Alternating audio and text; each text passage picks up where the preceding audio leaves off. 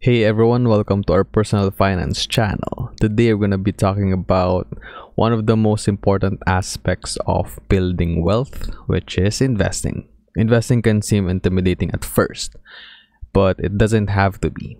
Whether you're a seasoned investor or just starting out, we're here to help you navigate the world of investing and make smart decisions that will help you achieve your financial goals. So what exactly is investing?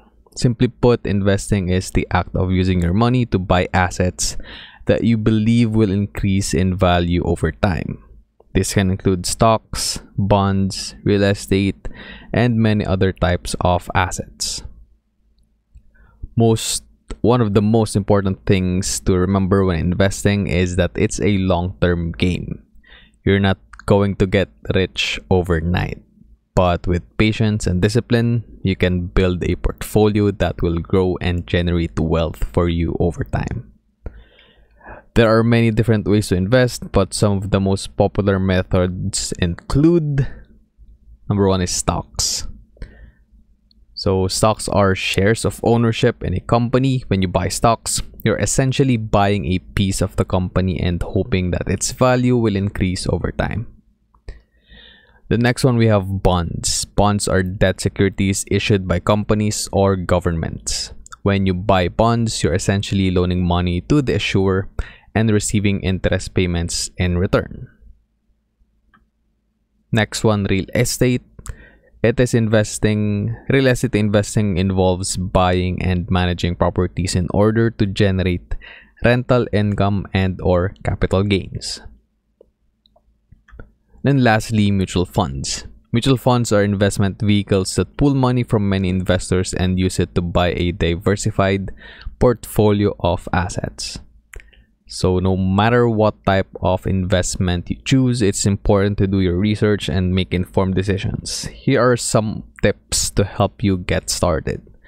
First one, set clear goals. Before you start investing, take some time to think about what you want to achieve. Are you saving for retirement? A down payment on a house? Once you have a clear goal in mind, you can start building a portfolio that will help you get there. The next one, diversify your portfolio. As the old saying goes, don't put all your eggs in one basket. Instead, spread your investments across different types of assets and industries to minimize your risk. Number 3, keep costs low. So the fees and expenses associated with investing can eat into your returns over time.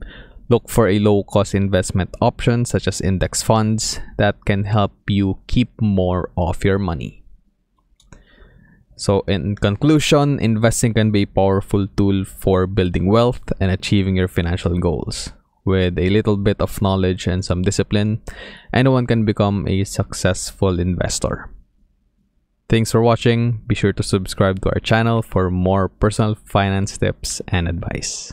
So yeah, if you found that robotic in some way, well, AI yung nag-generate nung script na yun. So I just read it.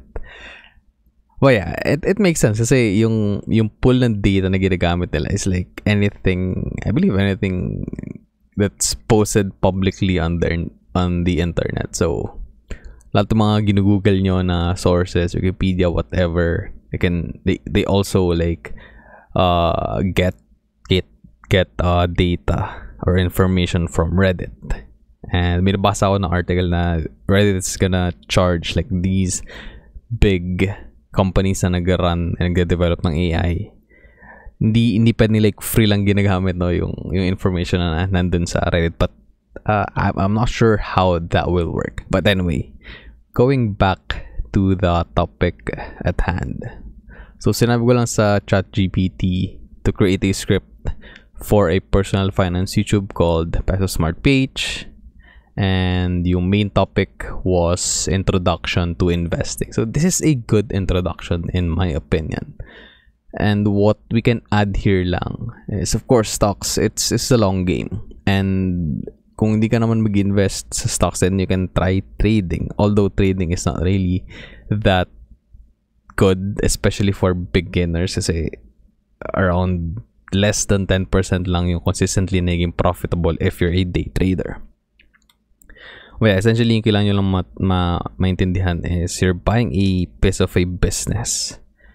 And your main goal is to buy low and then potentially sell high in the future. But if the company is really good, you don't have to sell it because you're gonna receive dividends from that company if they are profitable every single year. Then bonds, yeah, it's paper. So, kumbaga pinapautang mo yung government or yung business pagka bibili ka ng bonds. And maraming options dito sa Philippines if you're interested in bonds. And meron din mga short-term paper and mga long-term na paper. Then real estate, this one, it's kind of hard to enter this asset realm or asset class, especially if you're starting out kasi medyo mataas yung capital requirement. So, yung barrier to entry is medyo mataas, especially dun sa capital side. But if you really want or fan ka talaga ng real estate, then you can go for REITs, so real estate investment trust. So it works like a stock. So tinitrade siya sa mga stock market like PSE and sa yung mga stock market sa ibang bansa. And then lastly, we have mutual funds. I personally wouldn't recommend beginners to buy or invest in mutual funds kasi yung mga money manager na mga mutual funds na to, they will just eat up yung fees sila will just eat up dun sa inyong gains. And hindi naman every year nasa green sila. So sometimes matatalo yung portfolio, and of course even though talo yung portfolio, they will still charge you yung fees sila. So that's not really good. Mas okay pa na ikaw na lang mag-manage ng iyong capital, especially kapag sa maliit ka pa lang na capital mag-start. And yeah, set clear goals.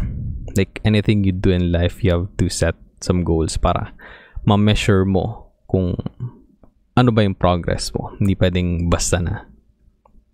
Then diversify your portfolio.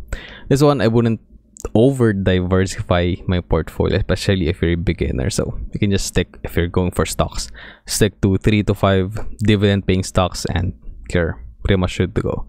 For example, sa Philippines, check out the top 5 dividend paying stocks na member ng PSEI, yung Philippine Stock Exchange Index, and buy those stocks consistently every month or every quarter kung ano yung kaya ng budget ng capital nyo.